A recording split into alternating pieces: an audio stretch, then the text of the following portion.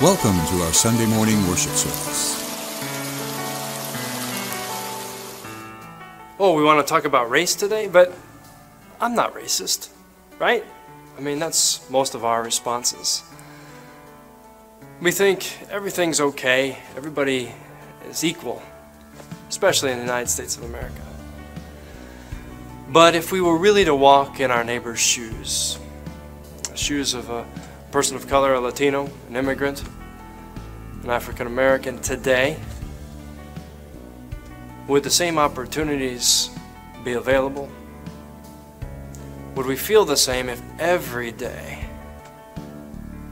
it was a topic of conversation or a challenge simply because of the color of our skin or the native language that we grew up speaking? Racism takes many forms, prejudices and hates, and perhaps the most segregated hour in the work week is Sunday morning. Christ calls us to see each other as children of God, as we are for who we are, made in the image of God.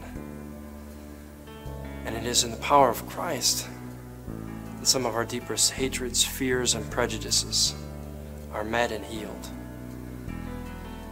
If any of this is hitting home for you, as it does in my own life, I invite you to stay with us as we discuss more deeply how Christ can save us from ourselves and our deepest forms of racism.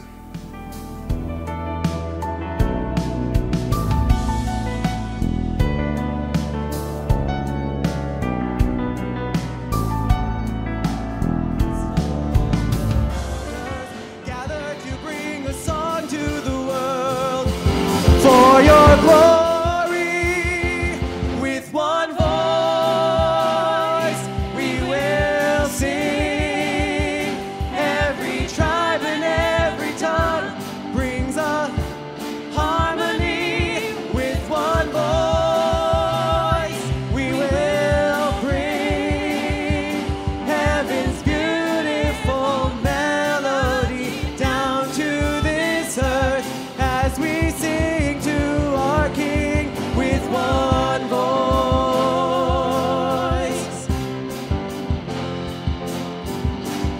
Come on and join the song. Our God is on the throne. Come on and join the song. Hallelujah, hallelujah. Come on and join the song. Our God is on the throne. Come on and join the song. Hallelujah. Hallelujah. Our God reigns. Let us all rejoice. With one voice, we will bring heaven's beautiful melody down to this earth as we sing to our King with one voice.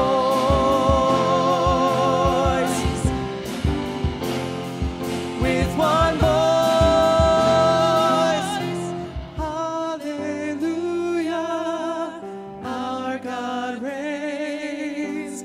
Let us all rejoicing, hallelujah, sing His praise.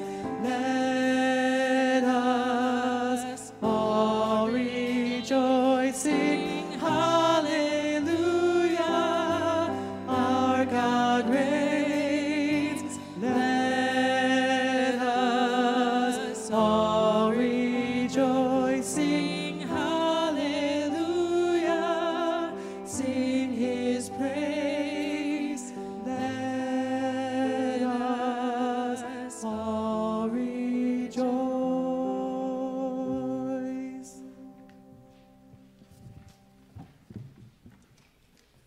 Please remain standing and join with me in the call to worship found in your bulletins responsively. In times of protest and mass shootings, public slurs, and pejorative remarks, we sometimes feel helpless and overwhelmed even crushed in spirit? Where do we find that which can heal the ugliness of prejudice and hate?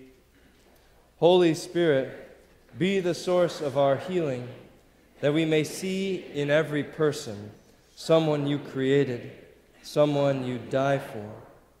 Guide our thoughts, our reactions, and our responses, and let us not be timid to stand for truth, dignity, and value of all your children, even and especially when it means struggling with judgments and prejudices of our own. Amen. Please be seated. At this time, I'd like to invite you to sing Jesus Loves Me, This I Know, and any children or young at heart who would like to come on down to join me up front, to do so now. Jesus loves me, this I know.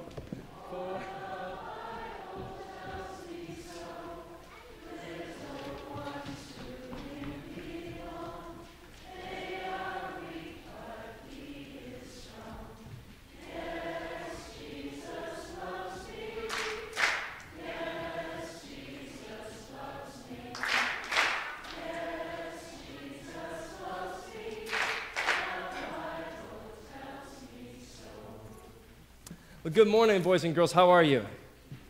Oh, wait a minute. I see some very sleepy faces up here this morning. How are you guys? Are you awake? Kind of. Well, I'd like to play a game with you this morning. Are you ready? Everybody like to play a game? Would everybody like to play? Okay, so here's the game. We're going to play I'm thinking of an animal. I'm going to think of an animal, and then you raise your hand if you think you know what animal it is. But there's one rule. If you have brown eyes, how many of you have brown eyes? Okay, you guys can't play my game. Okay, everybody else can play. You got green eyes like me, you got blue eyes, you can play. Are you ready? All right, so I'm thinking of an animal. I'm sorry, you have brown eyes. Sorry. So, okay, so my animal is pink. And, yes, what do you think?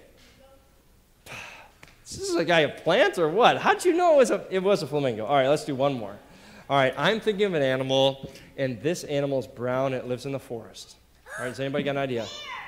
Wait, don't shout it out. Yes, what color eyes do you have? You have blue. Yes, you can guess. Blue? Yes, how about you? Do you have blue eyes or brown eyes? Blue eyes, okay, you can guess.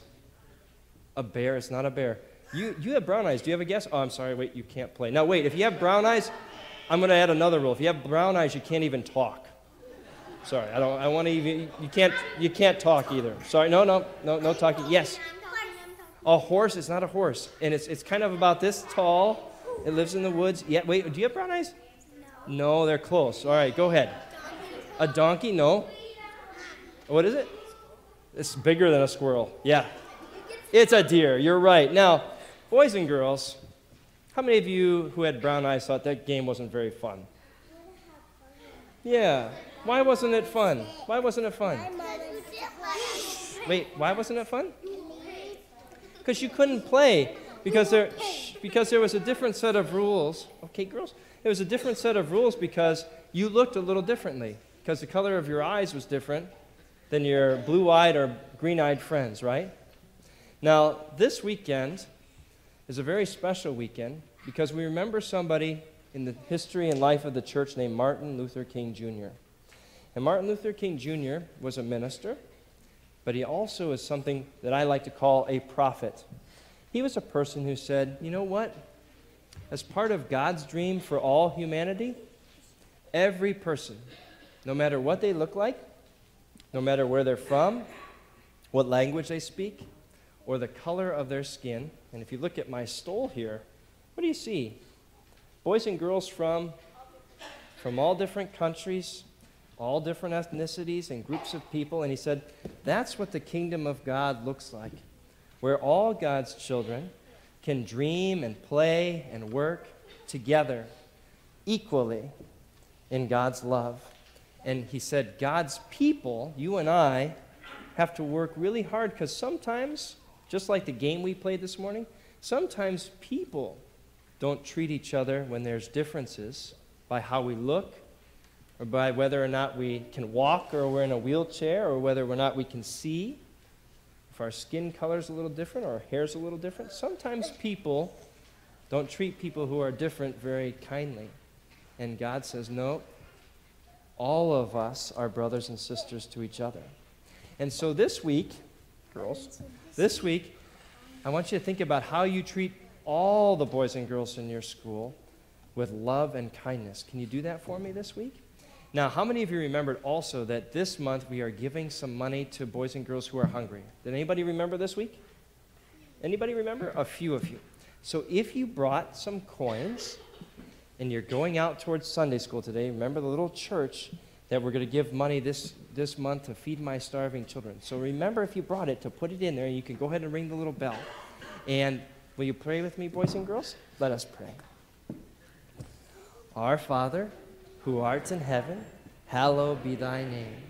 Thy kingdom come, thy will be done, on earth as it is in heaven. Give us this day our daily bread, and forgive us our debts, as we forgive our debtors. And lead us not into temptation, but deliver us from evil. For thine is the kingdom, and the power, and the glory forever. Amen. Okay, boys and girls. Please join in singing verse 2 of Jesus Loves Me. Jesus loves me still today, walking with me on my way, wanting as a friend to give light and love to all who live. Yes, Jesus loves me. Yes, Jesus loves me. Yes, Jesus loves me. The Bible tells me so.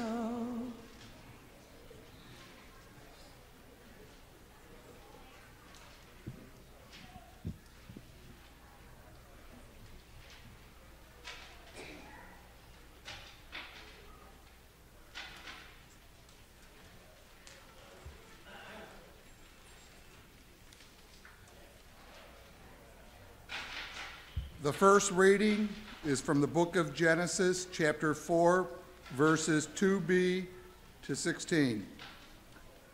Now Abel was a keeper of sheep, and Cain a tiller of the ground. In the course of time, Cain brought to the Lord an offering of the fruit of the ground, and Abel, for his part, brought of the firstlings of his flock, their fat portions. And the Lord had regard for Abel and his offering, but for Cain and his offering he had no regard. So Cain was very angry, and his countenance fell. The Lord said to Cain, "Why are you angry, and why has your countenance fallen? If you do well, will you not be accepted?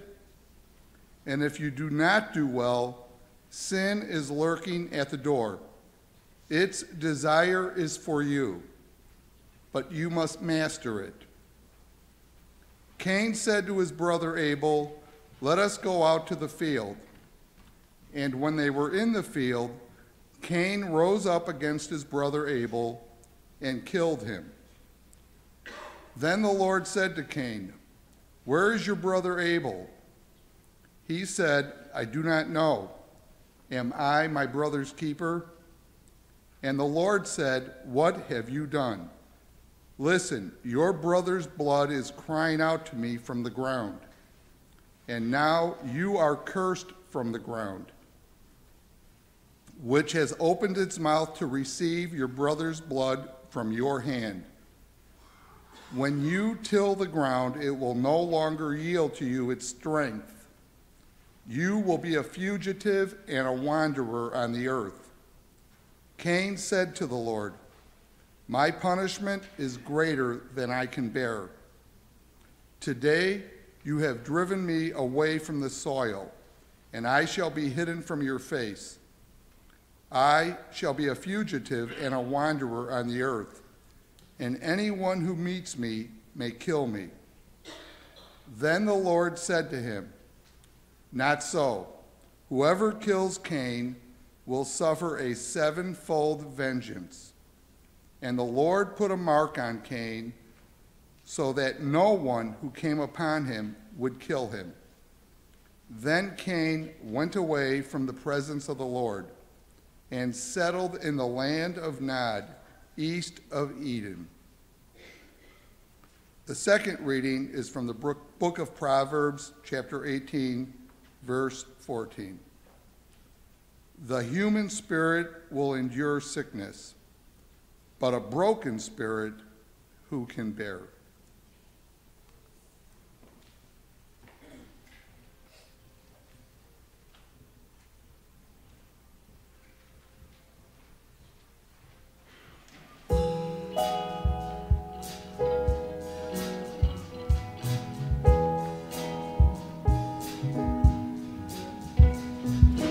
Mother, mother, there's too many of you crying.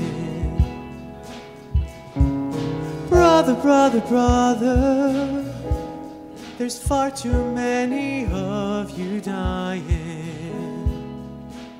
You know you've got to find a way to bring some love in here today. Oh, Father, Father, we don't need to escalate. You see, war is not the answer, for only love can conquer hate.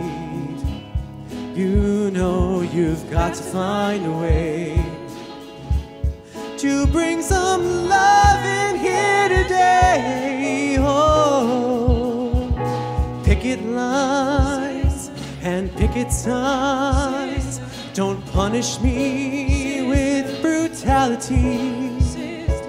Talk to me so you can see, oh, what's going on, what's going on, yeah, what's going on, oh, what's going on.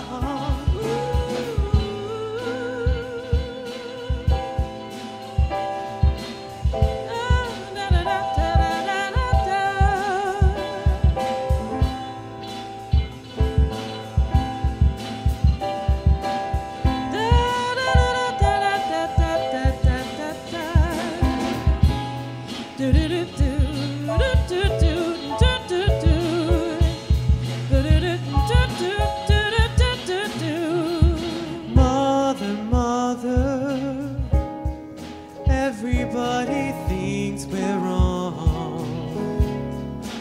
But who are they to judge us simply 'cause our hair is long?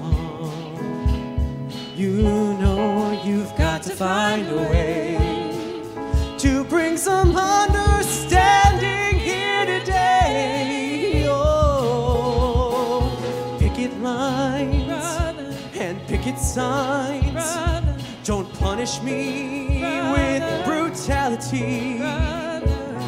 Talk to me so you can see, oh, what's going on, what's going on, yeah, what's going on, oh, what's going on.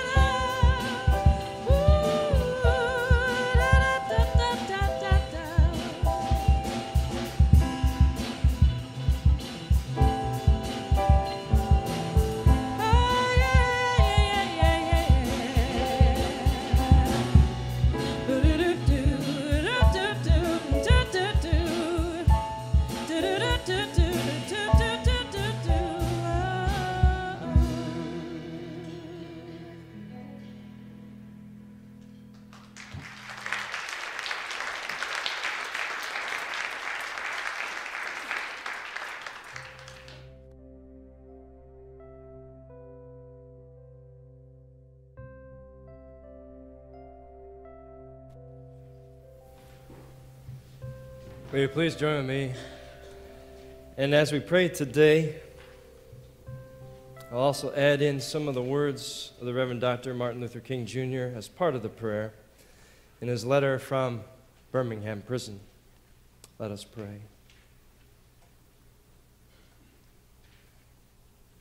Am I my brother's keeper? Cain asks God. When God asked him, where is your brother Abel?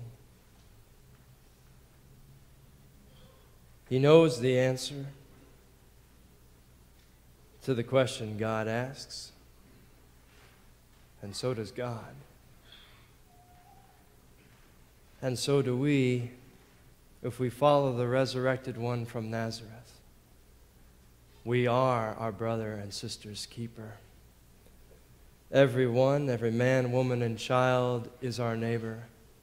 Every person labeled them or other or those folks are blessings for whom Christ's image has been made and whom Jesus has hung on the cross for.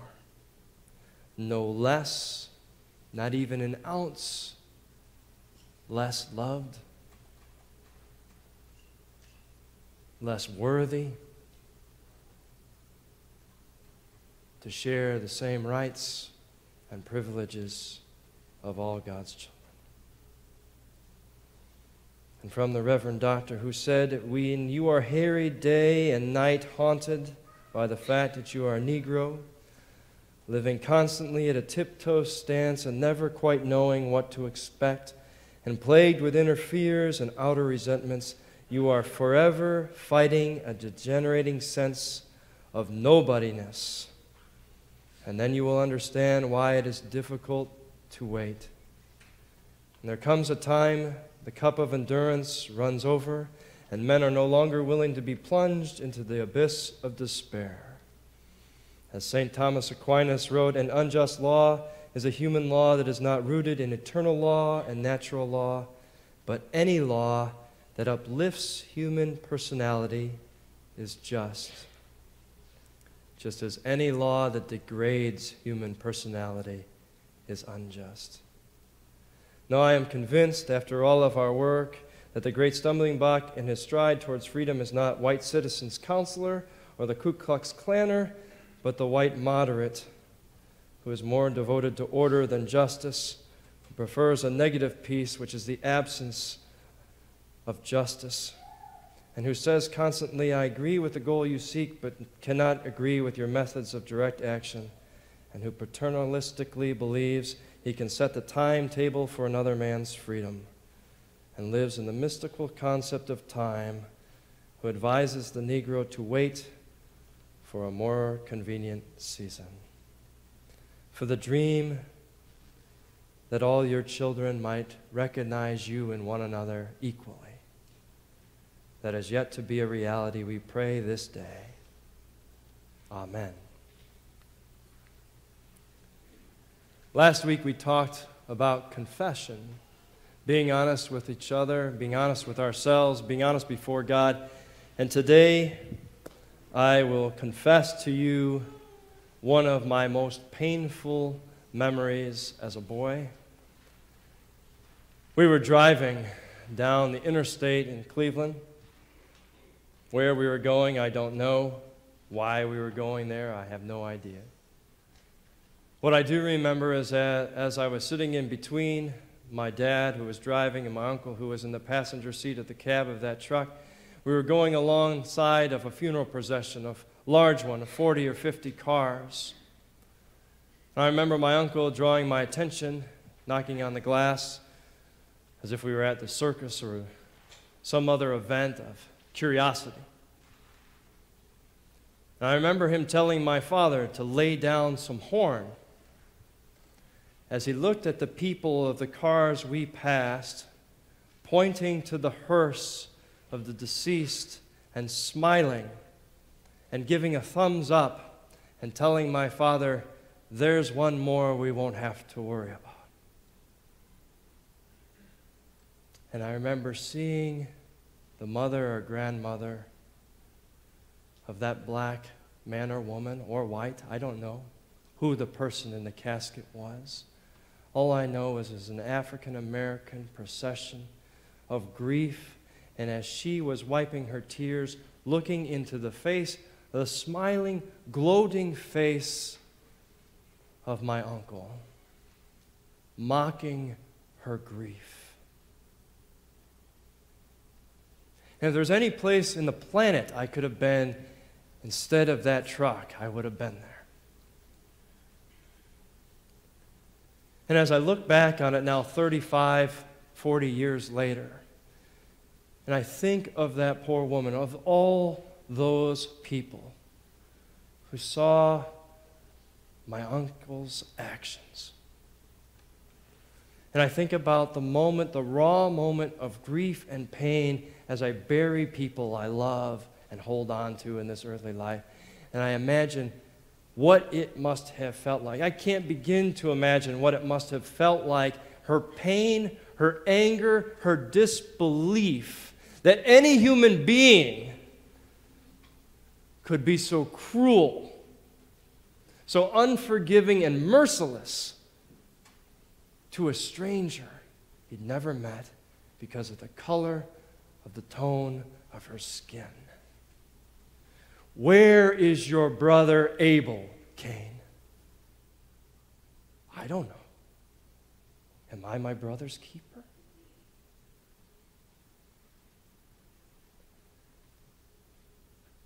I tell myself I'm not a racist,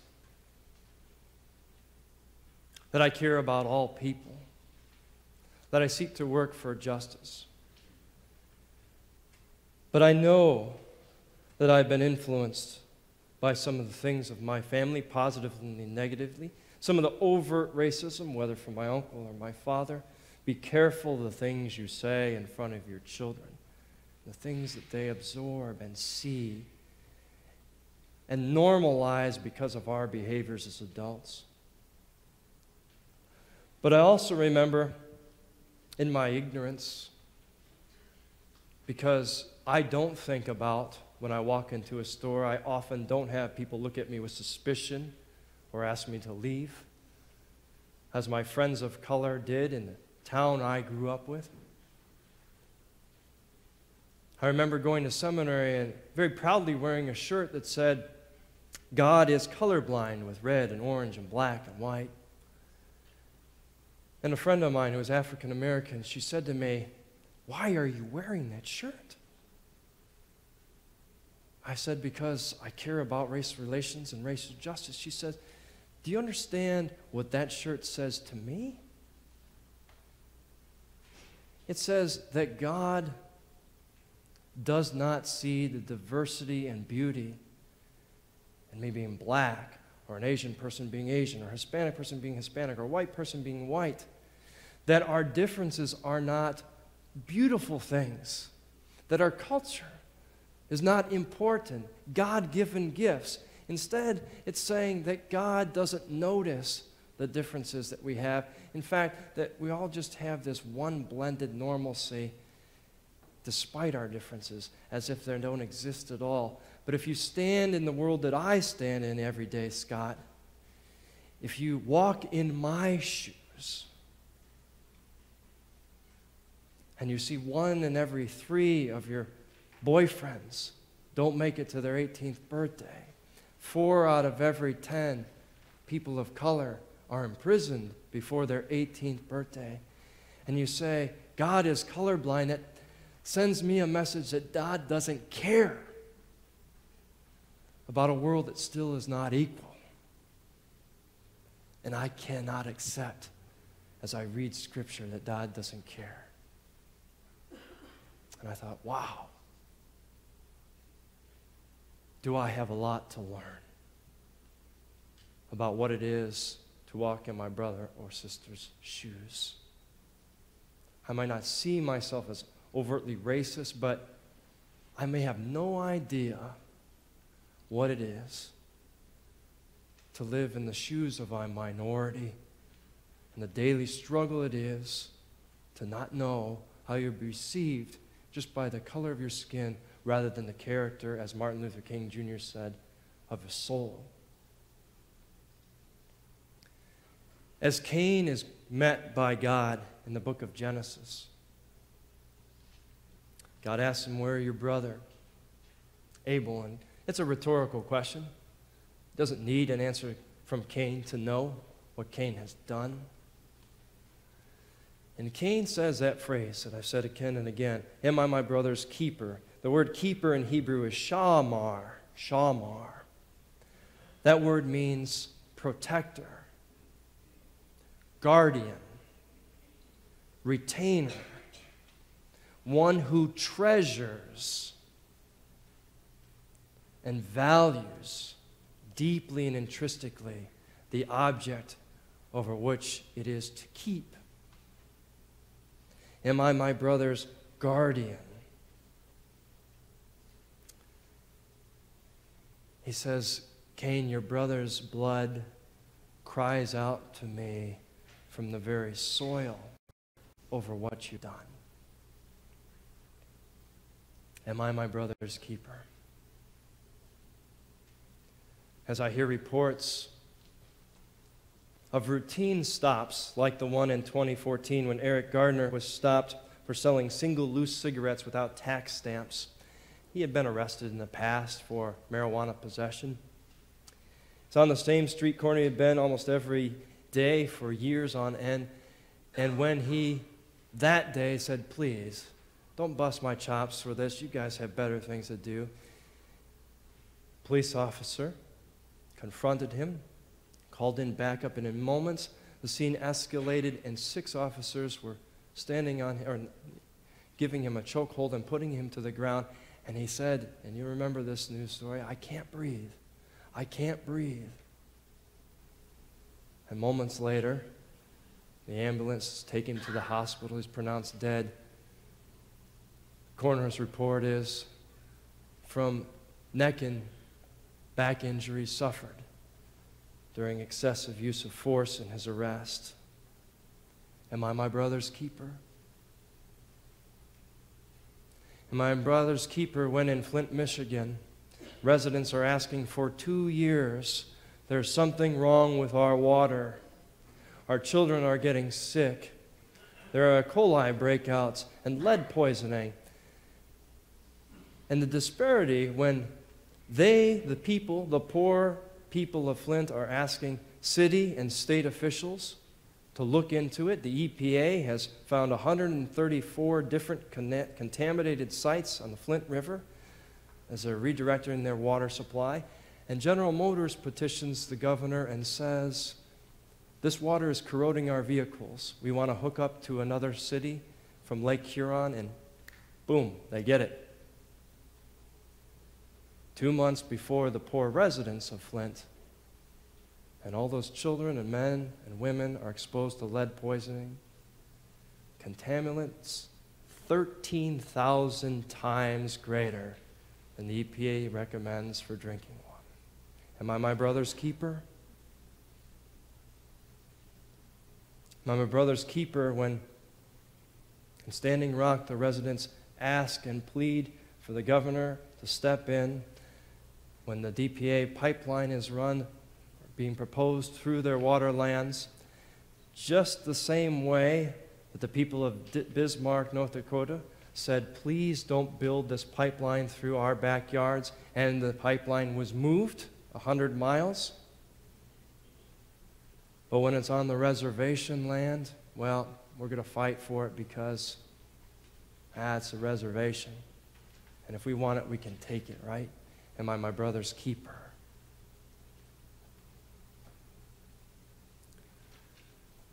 We are our brother's keeper. We are called to guard and protect, to care for one another. Jesus says this to his disciples again and again as he helps them or forces them to struggle with a view of our neighbors that is different than the people in the everyday synagogues were prepared to accept. Why are you eating with those tax collectors? Why are you telling us a parable about those half-breed Samaritans? A good Samaritan? There's no such thing. It's an oxymoron as a term. Why are you going to the leper, outcast outposts of society and embracing those people who are clearly judged by God as less than? Even his own disciples struggled with the way Jesus pushed the barriers and said, do you want to know what your neighbor looks like? Who is my neighbor? The other side of the tracks is your neighbor. Behind the bars of the prison is your neighbor. The addict in the alley, in the street, who is struggling with his addiction and has run away from home is your neighbor. I wonder if Jesus were here today, doing a heck of a lot better speaking to us than I am, and he would ask, as we would sit with Jesus at a table for coffee or something, and Jesus would ask, who is your neighbor? Who would he introduce you to today? And who would he introduce me to? Who is it that if they sat around the table would make you a little bit repulsed if you were honest with yourself? Make you a little bit suspicious if you were honest with yourself? Would it be an Arab Muslim neighbor? A skinhead? A fundamentalist? A feminist? Would it be a felon? Perhaps somebody who has a vastly polar, different political opinion than yourself? Who is it that we struggle with in our prejudices and judgments that somehow doesn't qualify to be our neighbor? As I struggle with growing up, my family members, some of the people I love most, my grandfather, my father, my uncle, and the things I witness them say or do, particularly at moments that sometimes were great joys in my life. I've told many of you the story of probably one of the greatest moments of my young life when my school team went undefeated and won our basketball championship. And the only African-American boy in the school, my friend Scott, was on my team, and he had had a struggle at the beginning of the game. And I remember getting in the truck again between my grandfather and my dad, and the first words from my grandfather's mouth were, "That darn," and he used a word for Scott that I'd never heard anybody use for any person of color ever. He said, "He nearly lost you the game." And I don't even remember if I said these words, but I thought to myself, and I hope I said them, but I don't think I had the courage to say them because I was so struck, so confused that my grandfather would say such a hateful thing. I just thought, he's my friend. How can you call him something so ugly? He's my friend. Many of you know I love movies, and I recall the movie Dances with Wolves. And a very poignant putting together of scenes where in the one scene you have Kevin Costner and the Sioux that he has befriended and become a part of the community with, and they go on a hunt for buffalo. And it's dangerous, it's an adrenaline rush. And yet, when the buffalo is killed, the community rejoices and celebrates, and it's a communal event of survival, of culture, of being part of the people. And then there's a scene just minutes later, although I know it's a slog, long movie, where they come across the crest and the fur traders have been through, and the buffalo have been butchered just for their hides, and the carcasses are left rotting. And as I witness a scene like that, I think there's this tremendous guilt that I share. My European ancestors, I think, how could any group of people do such a violent thing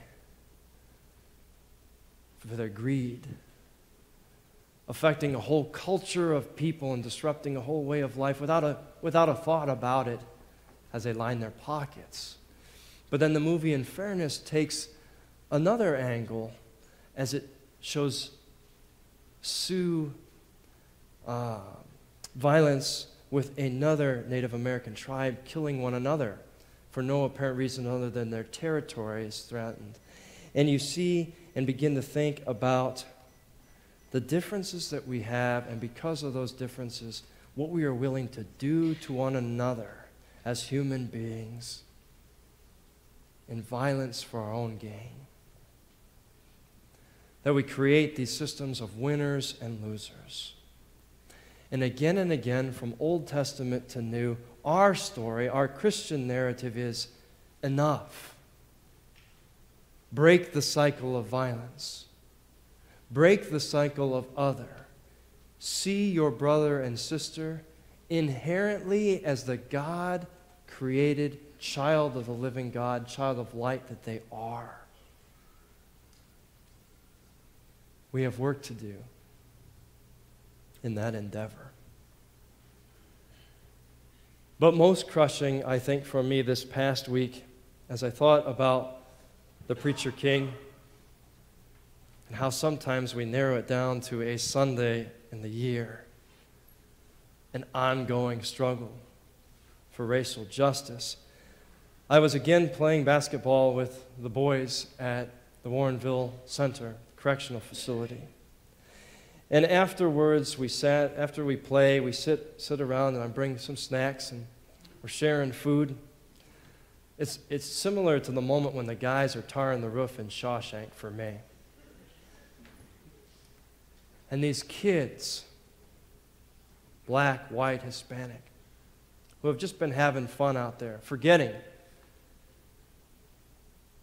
for a moment the world outside and what has brought them in. And they share with me. This one kid, 16 years old, 7 times he's been in prison. Another kid. When I ask him, what should we pray for? My good friend who was shot in the chest yesterday. And he shows me his own gunshot wounds.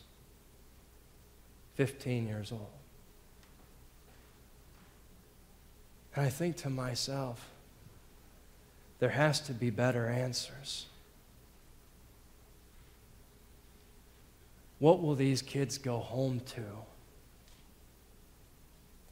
A few of them get in trouble again because what's here is better than what they go home to.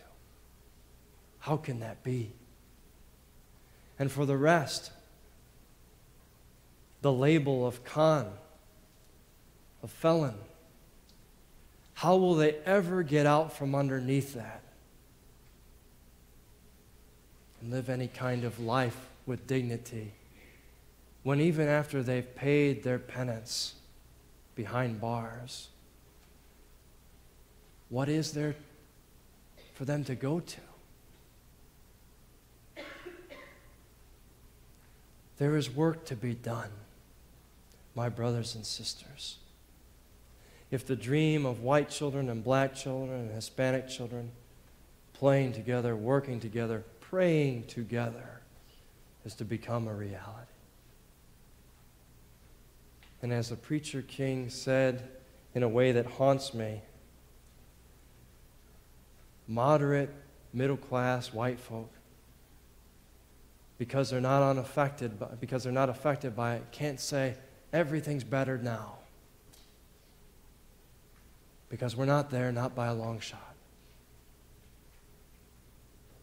If we are follow Jesus of Nazareth to the places he would go, to care for all those he would care for, and the realization that almost all of his time was spent outside of houses of worship, where will God send you and I to help and find and stand with brothers and sisters who don't yet have the equality that you and I daily enjoy? Until they do, we have work to do. Amen? Amen.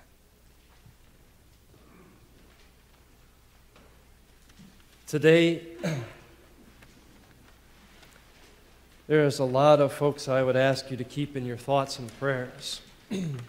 We've had many, many people hospitalized this week, and a few that are back with us after being hospitalized. Sandy Gales, we want to be continuing prayers for her healing after surgery. For Ann Albert, who continues to battle pneumonia. For the family of Montre Dunham, who died of pneumonia last week. For the Osborne family, as Jan and Dave and Lexi be moving southeast to Pennsylvania this week, and as they remember and grieve Dan, who died this fall and whose services were here yesterday. Prayers and blessing for them. They leave on Tuesday. They are not here, I don't believe, Jan or Dave, not here today. Please let them know your love for them before they go. For Mary Jo Henkel, who's been hospitalized this past week. For Ken Clintworth, who is struggling again with his health and his heart down in Florida. For Margaret Craig, who also is struggling after a fall and recovery. For Sam McHugh, who is at Mayo Clinic for a major and radical surgery this coming Monday. For Amanda Meerdick, newer member of our church choir, who is also having major surgery tomorrow for tumor removal. And for Gail Jurowski, who also had surgery this past week. Please keep them in your thoughts, your prayers, not only today, but throughout your week, and for any others that you're thinking of as I list those names. Will you please join me in a moment of silent prayer, and then let us pray together. Let us pray.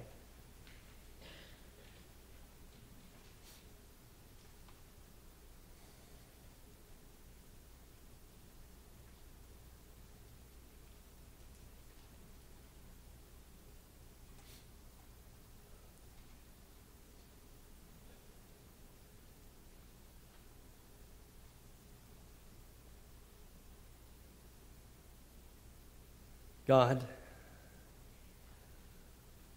whether it's a joke that we overhear at the workplace or at school or at the dinner table,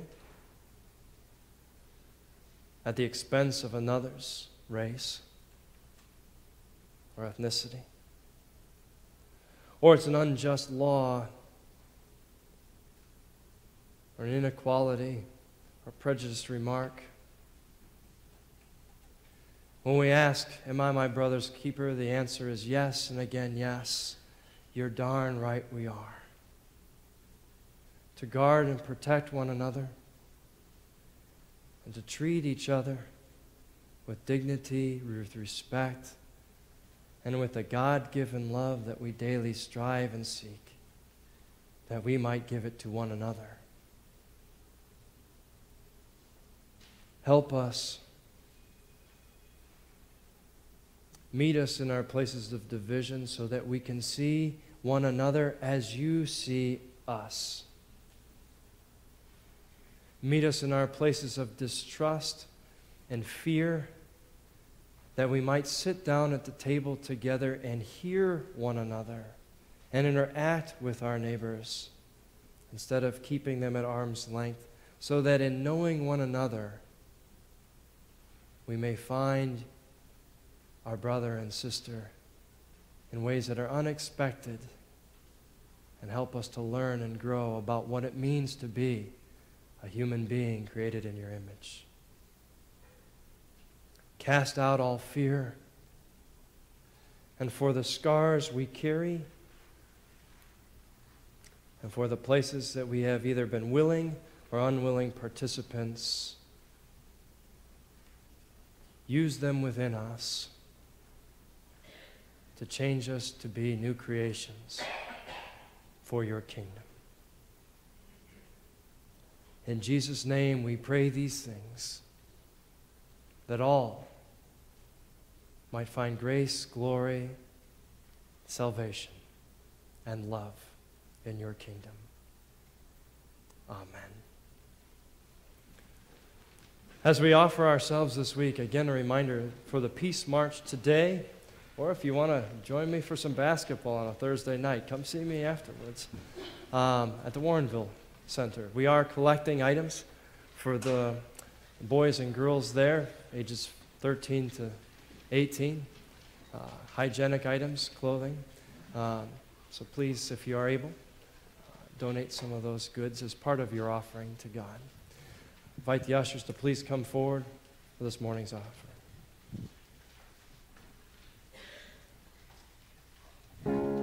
You're broken down and tired of living life on the merry-go-round, and you can't find the fighter, but I see it in you, so we gon' walk it out.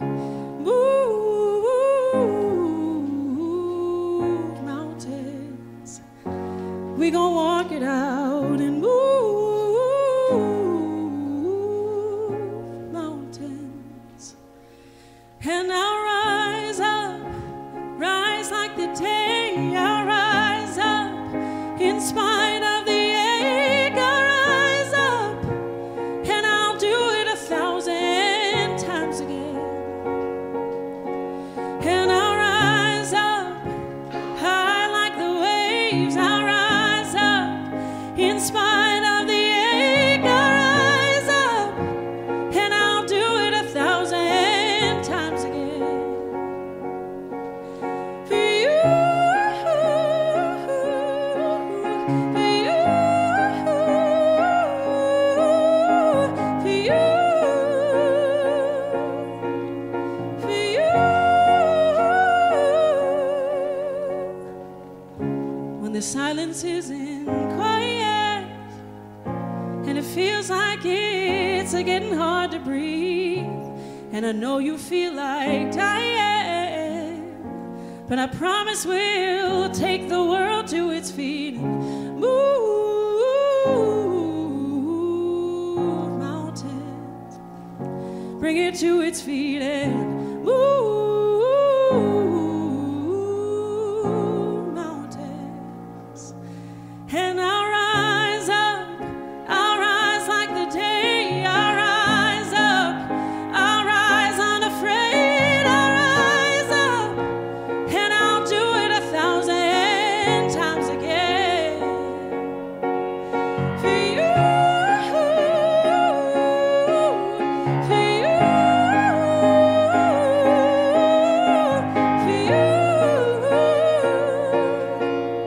for you.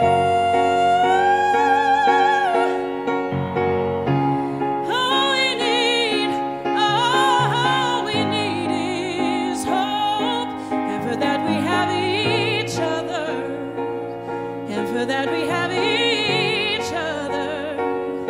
Yeah. We will rise, we will rise, oh, we'll rise, we'll rise. And I'll rise up, rise like the day. I'll rise up in spite of the ache. I will rise 1,000 times again. And we'll rise up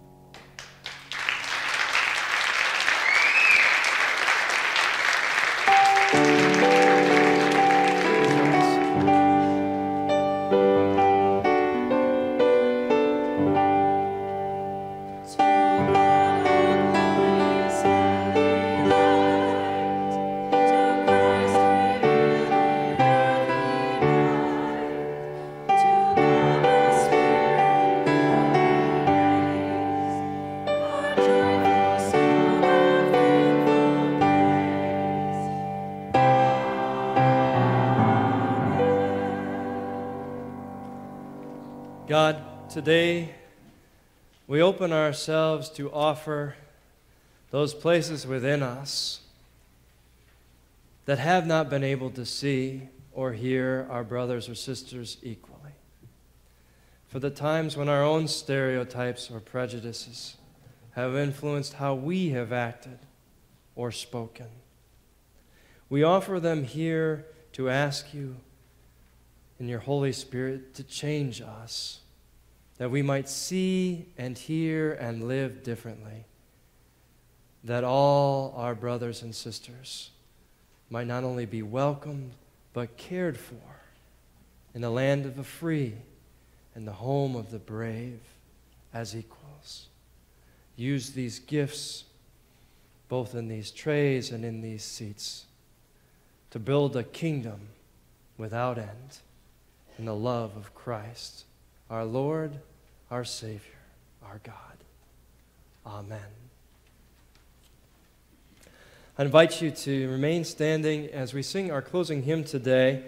It is the hymn that Martin Luther King Jr. asked his friend to sing the day he was shot as he was dying as his last request.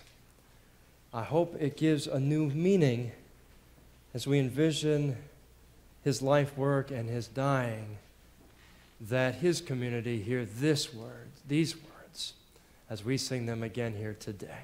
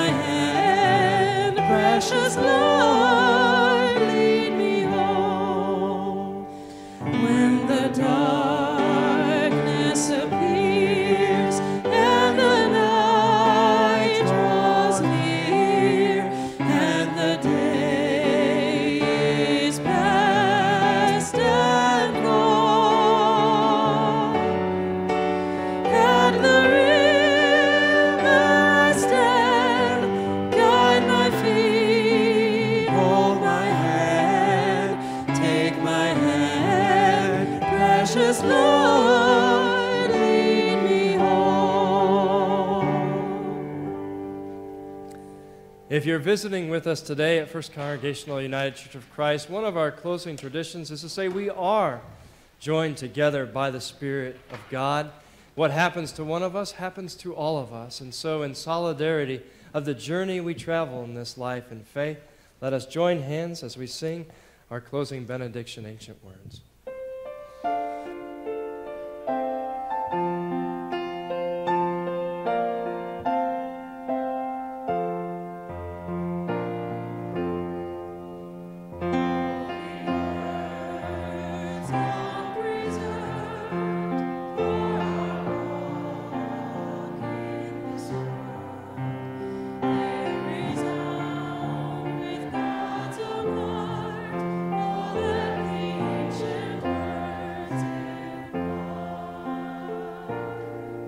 I fear some of us, when we think about stereotypes and prejudice or see some of the hatred in our world, we say, it's too big for me alone. I'm just one person. What can I do?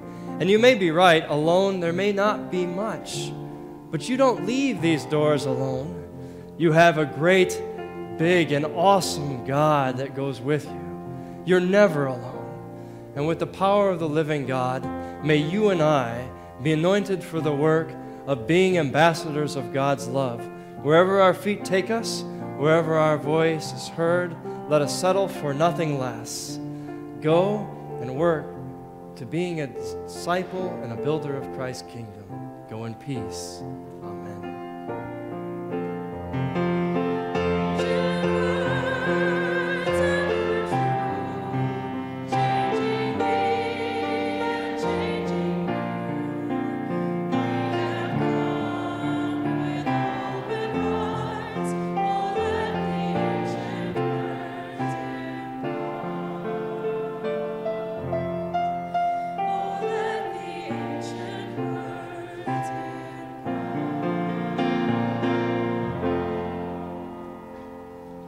Thank you so much for joining us today. Please make sure you come next week for the congregational meeting and to meet our new, hopefully, associate pastor. In the meantime, come on up and join us in our postlude.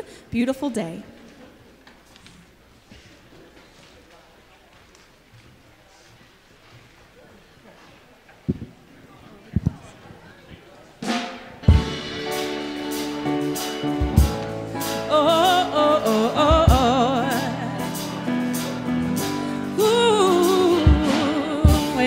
Smile, 'cause it's been a while. It's been like a whole day since I stopped so you could hold me. This child that waits, strong in the faith.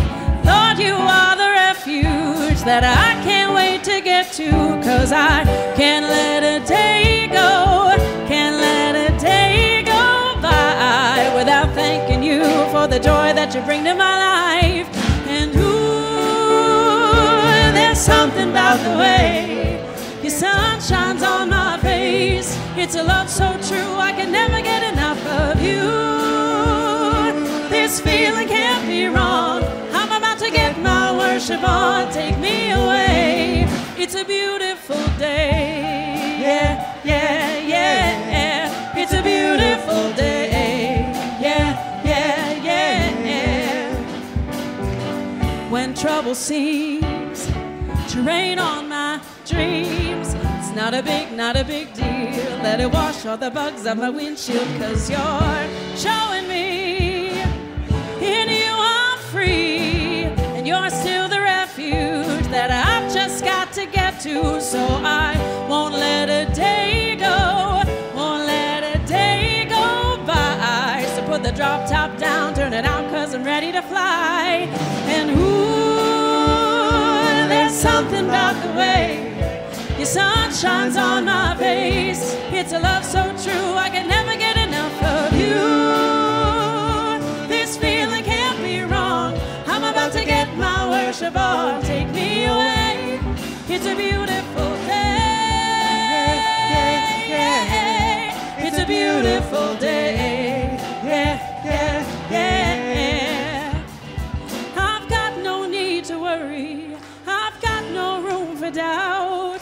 No matter what's coming at me, you'll always be the beautiful I sing about. There ain't no limitations to your amazing grace, your amazing grace.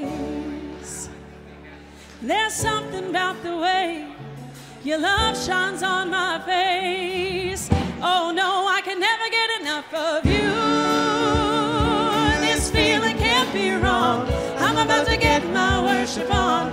I'm about to sing a brand new song. Yeah, I'm about to get my worship on. Take me away down the beautiful day.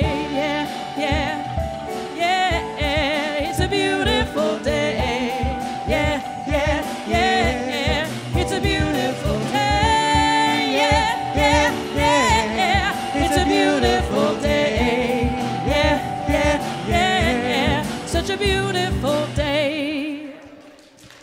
Thank you so much. Have a great week.